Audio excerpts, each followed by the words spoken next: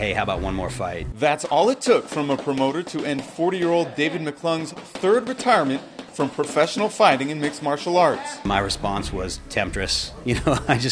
They know me. They know that if they offer me one, I'm probably going to go ahead and come back out of retirement. In 1 month, David will be back in the cage, an inspiring sight for the fighters he's training at Brazos Valley Mixed Martial Arts in College Station. It's going to be awesome to see him 40 or 50 or whatever his age is. Sorry, Dave.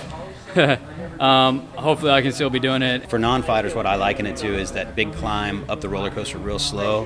Right after that, when you're rocketing downward, that's what your fight feels like. You really feel alive. You feel excited about what's going on. You really don't even have time to feel scared. But physically, nearly 3 decades of fighting are catching up to David. What I went through last time, I was cutting my weight for my fight and ran into kidney problems, and that comes from from wrestling on up to now, having cut weight for something like 27 years. David is part owner at BV MMA, a company that's grown as his fighting career blossomed. We've been real blessed to have fantastic, hardworking athletes that are really the ones responsible for putting us where we are right now. Coming here has been great for me because it's made me a little more disciplined because of the people that we have. Like, it's not just a gym, it's a family, and it's a family because Dave makes it that way.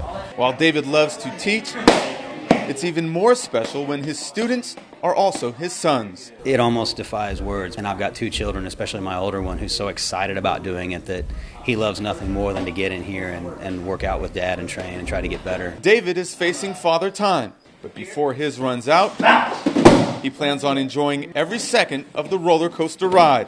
In College Station, Kevin Cuenca, ABC 40 Sports. Hi.